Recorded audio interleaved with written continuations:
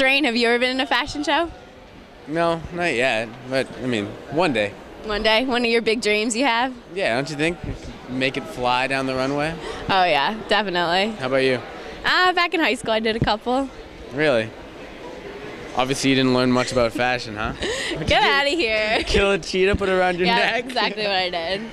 Anyways, Fashion faux pas. stay tuned to see Wendy talk about counterculture fashion show. Yeah, you better be watching. Yeah, you too. Very closely.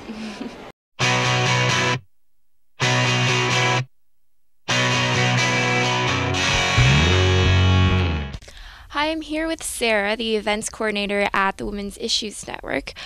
Sarah, I understand you guys have a counterculture fashion show coming up. Can you tell me about it, what it's for? Yeah, of course. So next Friday, which would be the 23rd, at about 2 p.m. in the Spoke, we are having a counterculture anti-fashion show.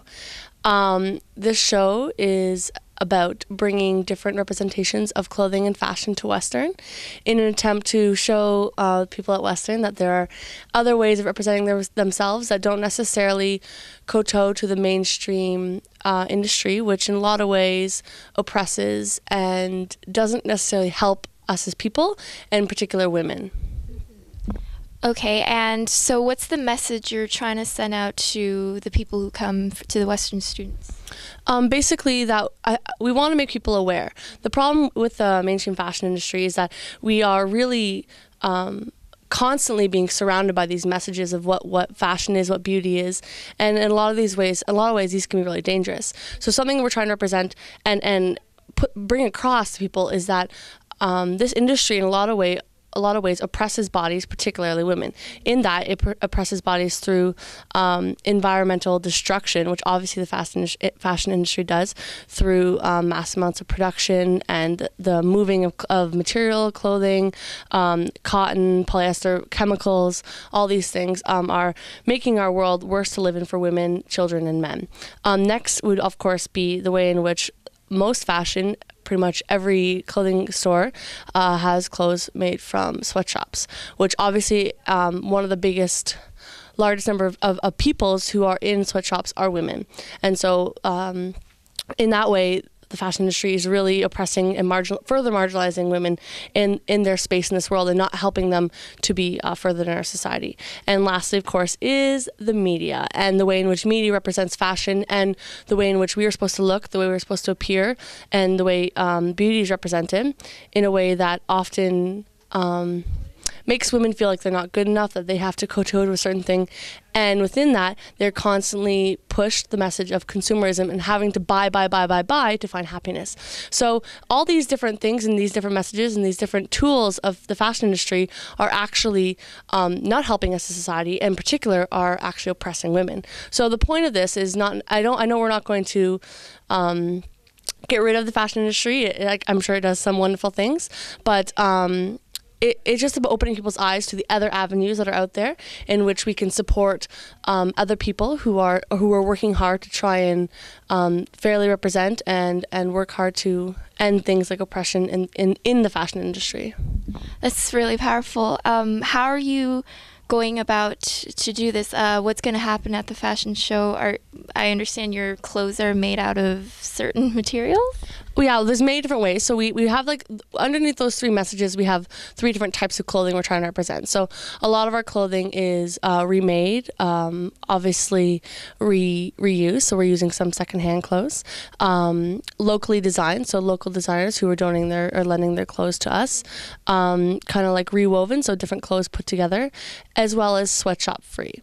And none of the models will be wearing makeup. None of the models will be typically groomed the way most models would be. So we're basically, most of the clothes are environmentally friendly. Well, all the clothes are environmentally friendly. We made an attempt for most of them to be local, and then the sweatshop free. And so we will be having messages throughout the show about different ways in which the fashion industry has done damage to our society, as well as ways in which we can, as a school, work towards being more aware of these things and each independently take actions in our own lives to further our world. So you want to get the student population thinking, but are there any concrete action plans you'd like to see the students taking, perhaps shopping at certain stores rather than others? I think that something that's important for us to realize is that when we don't think about where we're buying things from, it can be really dangerous. So a lot of times, if you just go into a regular store, you don't realize that most stores are supporting things that are really harming people. But there are some stores in London that are working really hard to change these perceptions and to move forward, are working really hard to move forward the ways in which we view clothing and are trying to make our world safer. So some of the different stores that are supporting us would be 10,000 Villages, of course, which is amazing. Tribal Mountain, Mesh, Wheezy. Yeah,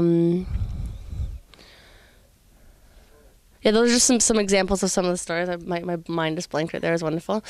Some examples of some of the stores that are helping us out. And so from the variety of stores, you can see the way in which they represent different parts, but they're in their own way. They're trying to put a spin on fashion and make it more accessible and safer. Thanks a lot. So one more time, it's next Friday, January 23rd at the Spoke. At the Spoke. 2 p.m. So make sure you're there.